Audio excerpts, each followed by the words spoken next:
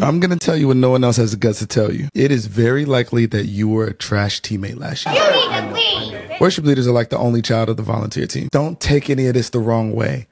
I'm assuming you're good at what you do. You know, like a Jordan or like a Kobe. Most of our elite scorers in anything weren't that great as teammates. They devoted 100% of their focus on the single thing that they brought to the team, which made them great at the thing and bad at the team. Here are a couple things to consider going into the new year. My name is Titus. I'm a worship leader who speaks fluent pastor, and I help build bridges between the two. Take a second and follow me for more info like this. To create great experiences every weekend, teamwork is absolutely essential. The greatest pastors are the ones who see themselves as worship leaders, and the greatest worship leaders are those who see themselves as a part of the message. It's a dynamic duo, Shaq and Kobe, Gronk and Brady, Barnes and Noble, Hagen Dazs. As a worship leader, it looks like going to your pastor and considering the series before picking songs. As a pastor, it looks like planning your sermons in advance so your team knows how to plan. Planning a little bit more than just the nasty innuendo to introduce your wife. I know y'all be workshopping it. If you're on the stage or you serve in the room, zoom out. If you spend 52 weekends inside of the room, you don't understand the implications of going over on your time. What I'm finding is the most prophetic thing you can do is plan. But a lot of times what I call flow were things God wanted to tell me Monday through Friday if I made space for him. So going into next year, we're going to seek out vision, consider others, take some time to learn what it takes for other departments to have successful weekends. Teamwork is so essential that I took a whole chapter on it in this course I created just for worship leaders. DM me for more information about it.